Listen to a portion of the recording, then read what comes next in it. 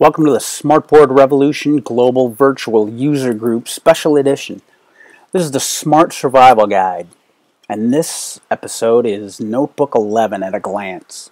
Smart Notebook is the program that ships with, or that you get access to when you have a smartboard or any smart product for that matter, because Smart Notebook is the hub of all the smart products.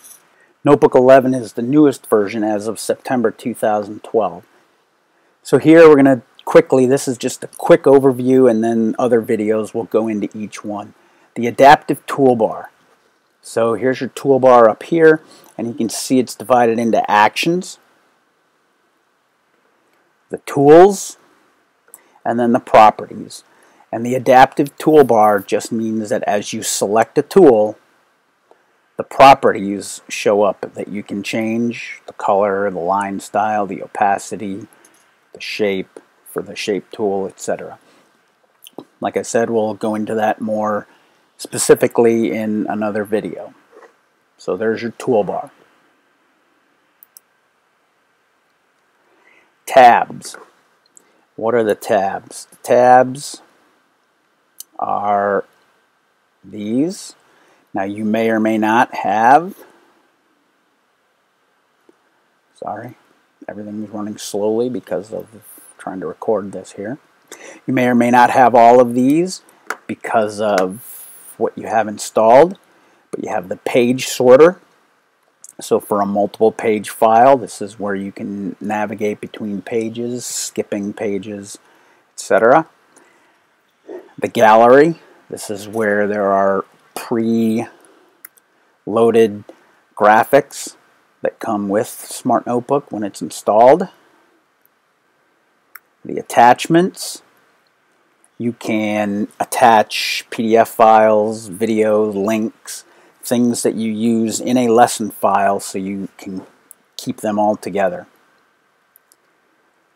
The properties, similar to the properties part of the adaptive toolbar, this is another way, this is the old way. So if you don't have Notebook 11, if you still have an older version, this is where you'll change the color of an object, text, etc.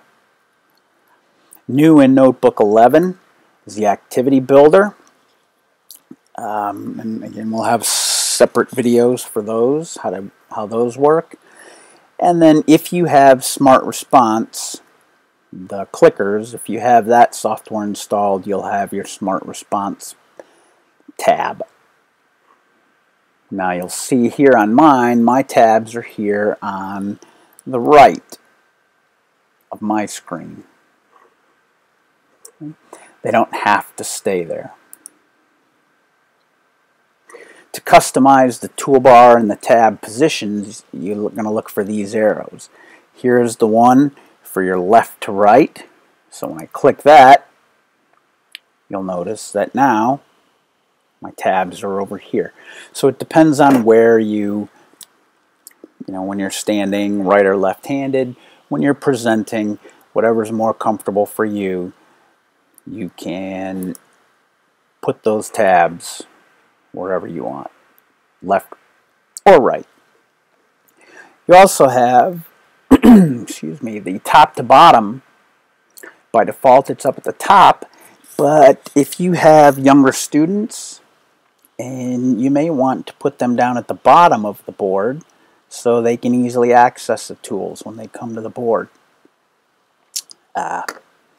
So that's what I've always done.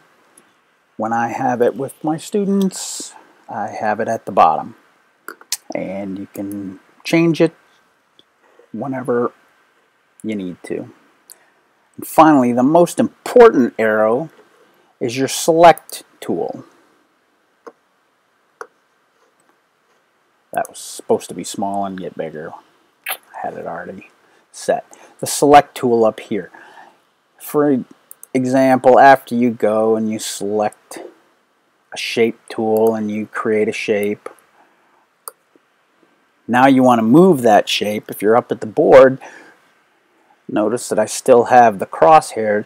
When I tap again to move, I'm just going to keep creating shapes. I can't get off that. So I go back over and click the select arrow, and now I can select an object, move it, use the drop down menu for other options, etc.